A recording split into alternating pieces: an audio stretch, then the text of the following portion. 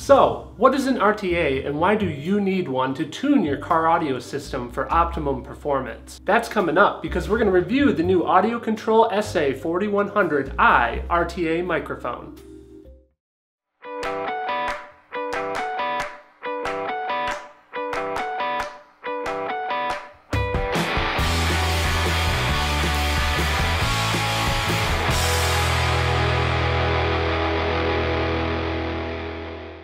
So, what is an RTA? An RTA, or real-time analyzer, is a device that measures the strength of a signal across various octaves within a sound spectrum. An RTA microphone allows us to actually measure the acoustic output at each octave. Now, when we're setting up a car audio system, there are various things that affect the output at each frequency. The speakers, for example, will inherently in their design play one frequency slightly louder or quieter than another.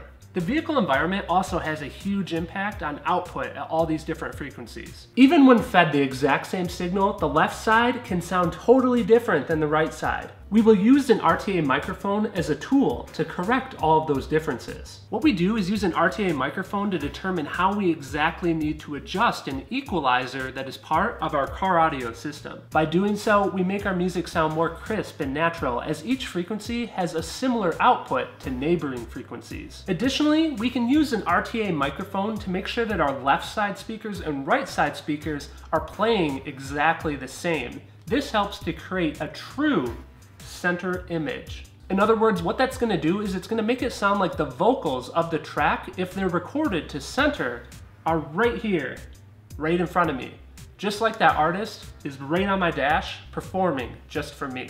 Additionally, in the recording, if there's an instrument that's recorded intentionally on the left or right side, I'm going to hear that instrument on the left or on the right side. It's going to sound like I'm live, in person, at a concert, and the band is performing right in front of me. Now, for years, a proper RTA and microphone is something that's been out of the reach for the normal car audio hobbyist. AudioControl's SA-3055 is a legendary unit that works great for tuning car audio systems. Unfortunately, though, it is large and it is relatively expensive. Luckily though, AudioControl recently released their SA-4100i RTA microphone for those of us that would like to tune our car audio system. This allows us to use an Apple iPhone or iPad as an RTA.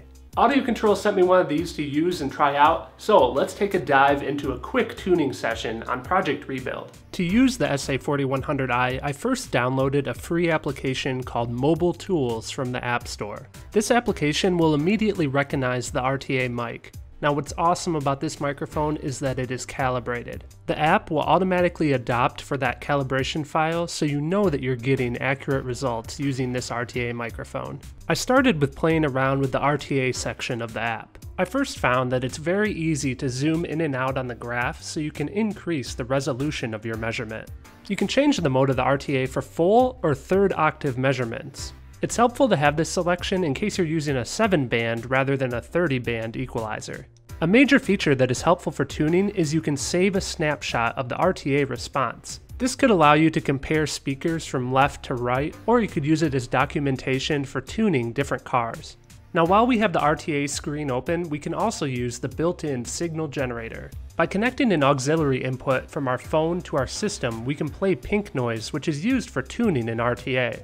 We can also play specific frequencies, and we can run sweeps. The application will also allow us to set a decay time for fast or slow measurements. The built-in FFT or fast Fourier transform analyzer allows us to see audio distortion within the system. We also have a polarity checking tool that can allow us to check each speaker's polarity. For this, you must be connected to the auxiliary input of your system so that the Apple device can send a speaker popping signal to the speakers.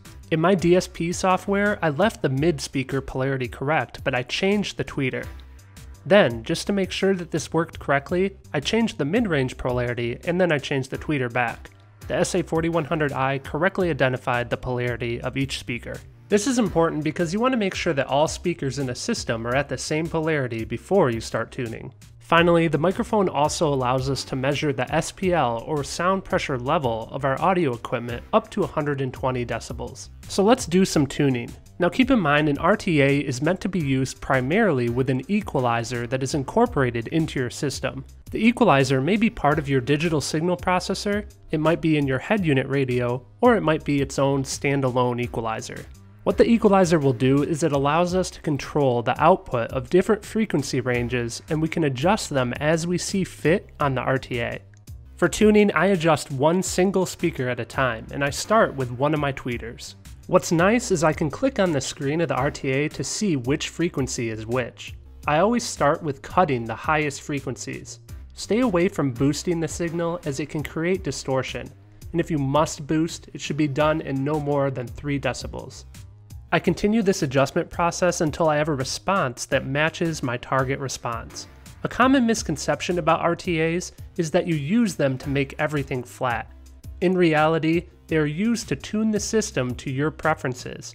I like a warmer sound, so I'm using a target response that rolls off the highs, so that they don't melt my ears. I repeat this process for the other side tweeter and make sure that the output is the same and that the response matches. Next, I can turn on just a mid-range speaker in my DSP software and then proceed with tuning that speaker.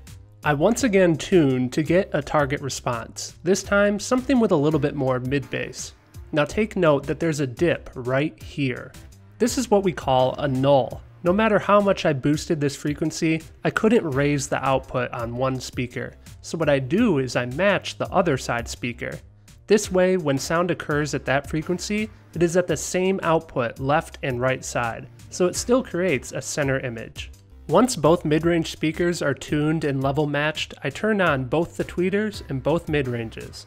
This allows me to see that my tweeters are overpowering my mids, so I can decrease the overall level of the tweeters until it matches more smoothly. Now you have an idea how we can use the SA-4100i to tune our system. Overall, the SA-4100i presents a great value to both hobbyists and professionals. Not only is this microphone accurate and easy to use, it allows us to check speaker polarity as well as sound levels. Now, AudioControl was super cool and wanted to offer a special deal to fans of my videos in order to sweeten the deal even more. Down in the video description, I have details for a special limited time discount code. Be sure to let AudioControl know that CarAudioFab sent you. Thank you for watching this video. If you're new to my channel, I have car audio tutorial and review videos new every Monday. Be sure to subscribe so you're notified when I release these new videos. Also, a special thanks goes out to Brian, Emmanuel, Ali, EJ, Rory, Eddie, Truman, and Jerry, along with the rest of the Patreon support team. Thank you guys for supporting my videos. Thank you again for watching this video. If you'd like to see more, you can click one of my other videos over here. Thanks again for watching.